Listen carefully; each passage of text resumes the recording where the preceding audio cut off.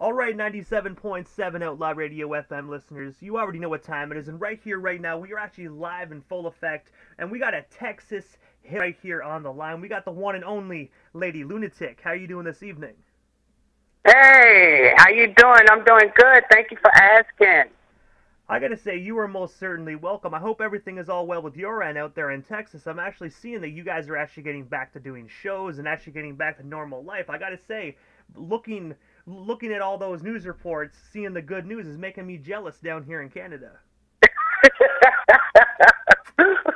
Yeah, you guys have some snow down there, right? Well, up there. Oh yeah, we got tons of snow. We actually just got about 50 centimeters. So that's probably roughly about 40 something inches. Oh my God! Wow. Yeah, it's definitely a treat. I gotta say, once you lived here for a while, you pretty well get used to it though. Right, right. It becomes the norm. But I know you're a busy individual, lady, so I'm going to dive right into this broadcast. But I got to take you back to the beginning of your amazing career this far. And I have to ask, what actually made you decide to pursue a career in the music industry initially? I've always been a music lover. I grew up on music. It was played, around the house every day. My mom and my dad. So I grew up listening to different genres too. It was like Motown. It was what they call soft rock. It was the blues. So I've always been a music lover, and I would write poetry. So that's how I actually, jumped into the idea of becoming a rapper. I started out writing poetry. And also, as well, in the late 1990s, you actually became a member of the San Antonio-based hip-hop group titled Southern Merchandise. I was wondering, what is the story behind this phenomenal group? And of course, how did yourself and the other members originally get connected? Okay, so Southern Merchandise, the two CEOs, one of them, we actually grew up together. We were from the same neighborhood. And the other CEO, because we were from the West Side, and they were from the West Side, but it was just a different West Side. So they both brought everyone together to try to bring both different sides of the West Side together. It's like a peaceful thing, so everybody could get along. But the crazy thing about it is that everyone knew each other. And we all grew up together, and a lot of us were even relatives. So it was simple to bring everyone aboard, because it was just that, everyone had talent, but there was no one, who was willing to put any of us out. So that's when they stepped in, and they were like, hey, my homegirl that I've been knowing forever, she raps. And then he was like, well, man, my little cousin, he raps. And then after that, it was kind of like a ripple effect. We would bring in people that we knew. So it was more like a family thing. And it happened it happened fast. And it was a beautiful thing. It really was. And also, as well, in the year 1998, you guys actually released in my personal opinion, the iconic project titled Still in the Game, that actually featured tons of amazing songs. I was wondering if you can actually break down the story of this iconic album, and of course, it is still actually out there to be streamed or purchased today. Okay, before Still in the Game, we did Southern Stress. And we did Southern Stress, and we got a record deal when we did Southern Stress, and Southern Stress was just basically everyone that was on a label. And we got a record deal from that, but the company that we got a record deal from, they ended up going bankrupt. So when we did Still in the Game, it was kind of like just to show people that we hadn't stopped. And, we were still out there. We were still making music and everything. So, we wanted to reach out to other people who weren't directly on our label, but people that we knew who rapped, who had a gift, and and who wanted to like get on a song and be featured and get their name out there, because a lot of the artists that were on there are artists like, you know, they didn't have a deal. They just wanted to get their name out there and be recognized for their gift. So we could be in the studio recording a song, and people knew at that time, and shout out to Skip, 17 Freeze, because we would be at his studio and we would be recording, people would know. And they would just come in there, hey, can I, you know, jump on a song? And if they were good, we would absolutely let them jump on a song. So, like, the way that album happened, it was golden. It was golden to get so many different, you know, rappers on there like that. And again, it was all love. And I gotta say, my personal favorite joint off that project is actually Take Care of Your Own. I gotta say, yourself, Bud, and K9 had such phenomenal chemistry on that particular song. Yes, thank you. Thank you. That is one of my favorite songs, too. K9 is actually my cousin. And Buddy is actually related to Homer, which was one of the CEOs of Rest in Heaven. Homer, he passed away. Buddy was actually his cousin. And us three would be together all of the time with Homer. That's probably why that chemistry was like that, is because we were always together all of the time. But that song came about. At the time, it was a little bit of friction among us, and you know, they always told me that I was the meanest one. I was the only female. They always told me that I was the meanest one, and they always called me mean. And so I came up with that concept because I was like, okay, even if y'all make me mad or whatever, y'all are still my brothers. Y'all are still my family. And I still love y'all. And so I came up with the concept of that. And when I did, I was like, hey, K9, I want you to hear it. And he was like, man, I love it. You're still mean, but but I love the song. That's why it's one of my favorite songs, too. And also, as well, just 2 years later, in the year 2000, you actually had the opportunity to work with a fellow-based Texas hip-hop group, the Illegal Amigos, on the album Texas Cali Connection. I was wondering, how did you originally get connected with the Illegal Amigos? And, of course, what was it like just being in the studio working with those phenomenal individuals? That was through Homer. Anybody who wanted to do a feature or anything like that with me, they all went through him. And everybody that I met, it was a pleasure. And it was an honor, you know, just to be in the presence of any of those guys. And especially being a female, especially back then, because it's different now. You know, back then, like, you really had to come with lyrics and bars. You had to show and prove. But it was a pleasure. And before I, you know, do anything, I'm always nervous before I do anything.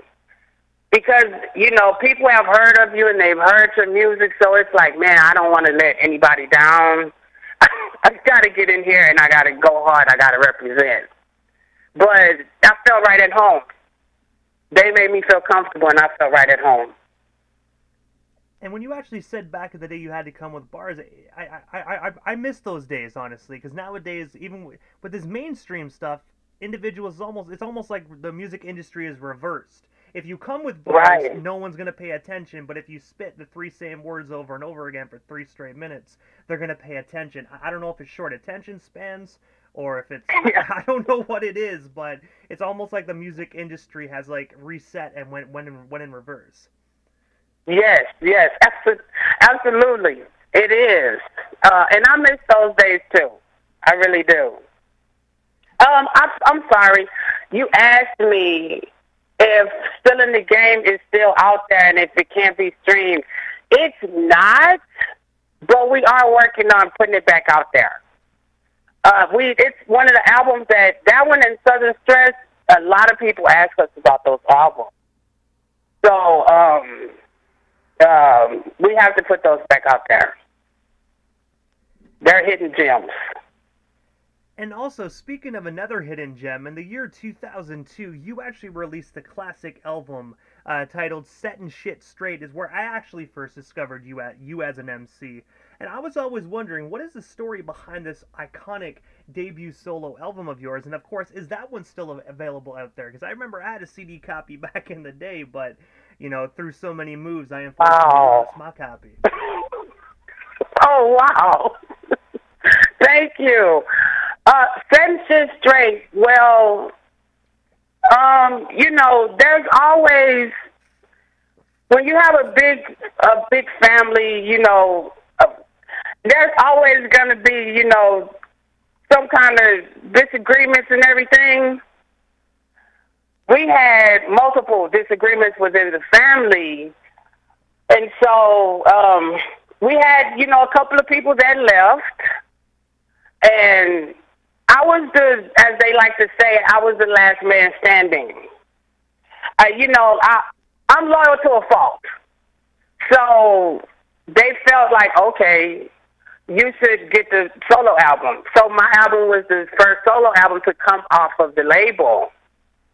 And I ain't gonna even lie, like I was nervous about it. I was like, are y'all sure? No, we're sure. It was Homer and it was KB, the two CEOs.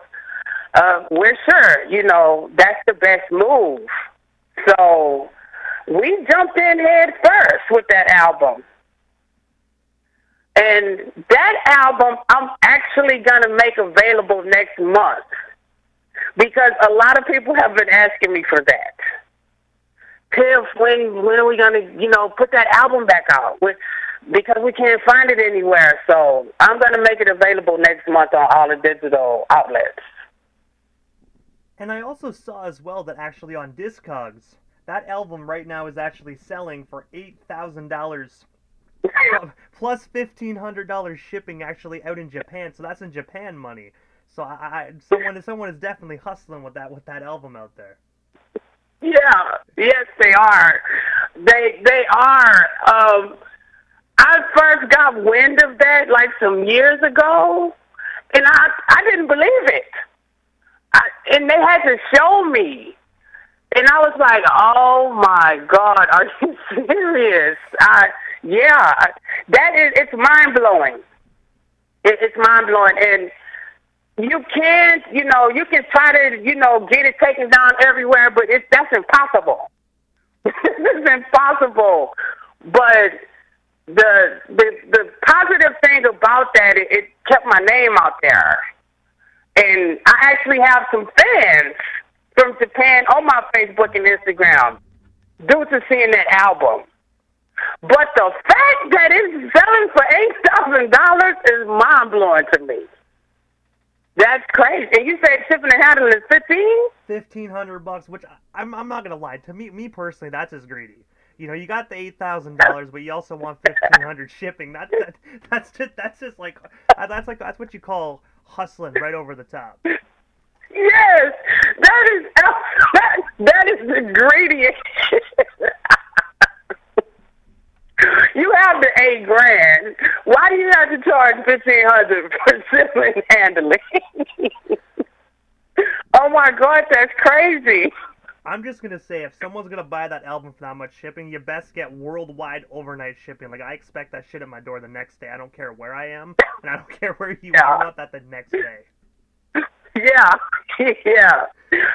And I expect you to put it in my hand. Also, gift wrap that shit as well for that price. Gift wrap it as well. Yes. Yeah.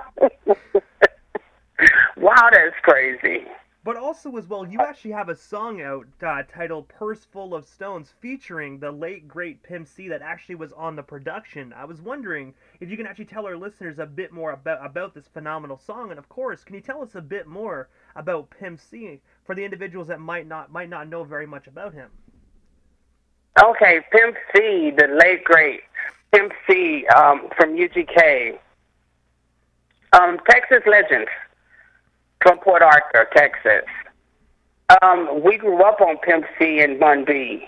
And as a matter of fact, you know, Bun B is still out there doing his thing, and Pimp C is, he lives on. We grew up off of UGK. You know, they spoke our language.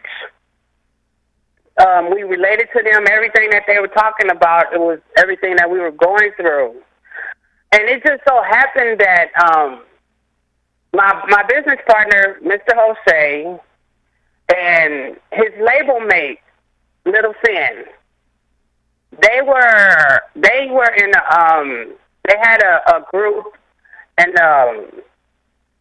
their company was called Boulevard Records, and the CEO was Bear. So Finn actually did a whole album with UGK. And when I came out with Purse Full of Stones, they thought it would be a good idea to put Pimp on the song and to use the production. That, you know, the production was Pimp's.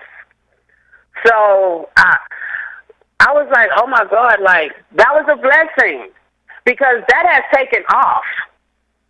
It sounds so good, and just the fact that, okay, I redid the song, you know, before the idea even came along to put him on there.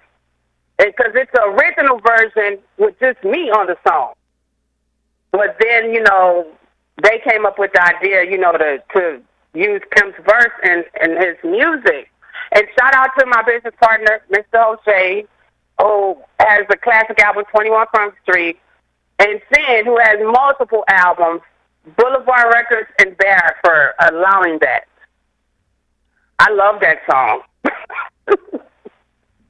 And also, recently, you actually just came off a four-city tour for that song as well. I was wondering if you could actually tell our listeners a bit more about this tour, and of course, do you actually have any up-and-coming show dates so our listeners can actually come out and see you perform live in person? I did. I just came off of a tour, you know, from that song, and I also did one. It was last year. Before the end of the year, I've been pushing and promoting and grinding this song like crazy, and it's a blessing everywhere that I've gotten to go because of this song. I got back last week from Ohio.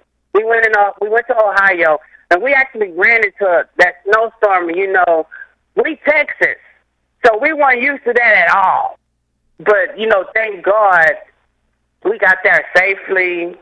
We were a little late getting there, but we got there safely. So I went to Austin, and then I went to Corpus Christi, and I went to Ohio. And I have some more shows coming up. I'll be in Virginia. I think it's either April or March. But I'll be in Virginia. And we're steady adding on more dates, because we also plan on coming out there too, to Canada. That's one thing, you know, that we don't mind doing. We don't mind, you know, getting on the road, doing shows, and grinding. I love my city, but it's time to get outside of my city and you know, go to other places and grind and promote and hustle. And I love it, though. I love meeting new people. I love networking, and, you know, shout out to our business partners, Moth Enterprise and Accessories by Kendall Kadar, because they're with me everywhere I go. You know, I'm not the only female. Well, I'm the only female, so that's why they're with me everywhere I go. But I love it. I love traveling and networking and meeting new people. And we're steady adding more dates on the tour. And also as well, immediately following this interview right here on the FM dial, I'm going to be playing one of your most recent songs titled 10 Toes, featuring Retro, the Project Boy, and King Marino. I was wondering if you can actually tell our listeners a bit more about this song if they haven't already heard it. That way they can wrap their heads around it when they do hear it here live on the FM dial here momentarily. Okay, so shout out to them, because they're actually in North Carolina. So, shout out to them. They hit me up. Retro hit me up. You know, he found me on Instagram.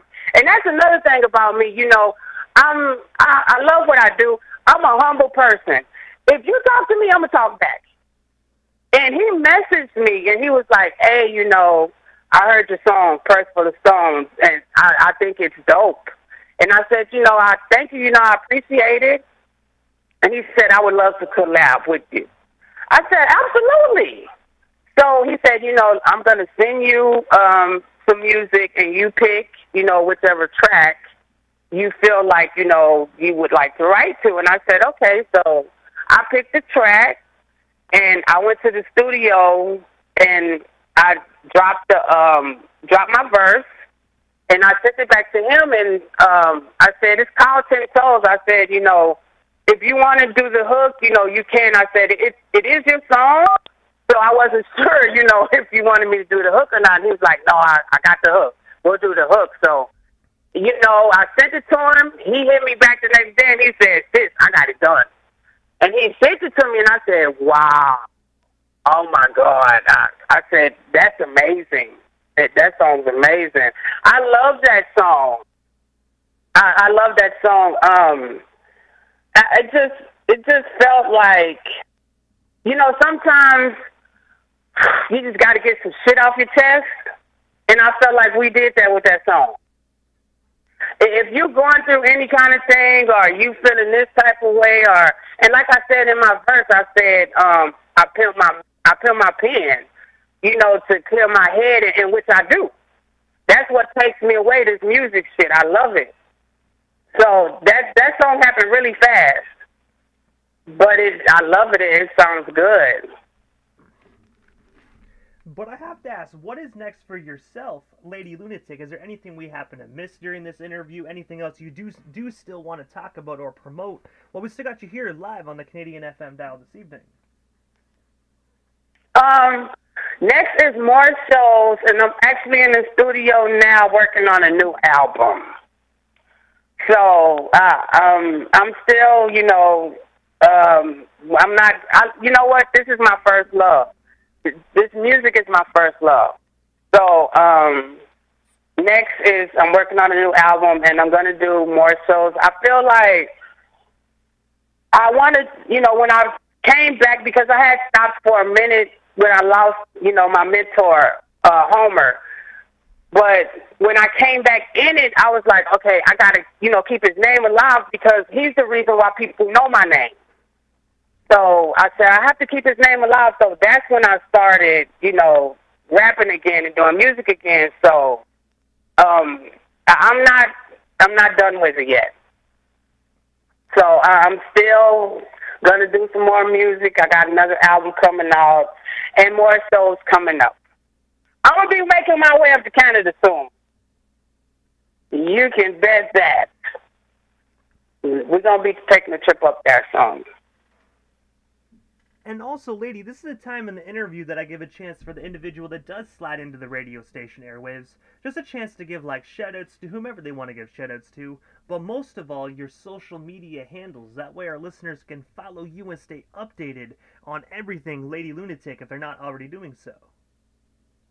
Okay. They can look me up on Instagram, Lady Lunatic 210. I'm on YouTube, Lady Lunatic. Facebook, Lady Lunatic, and SA Trill, which is the name of our company.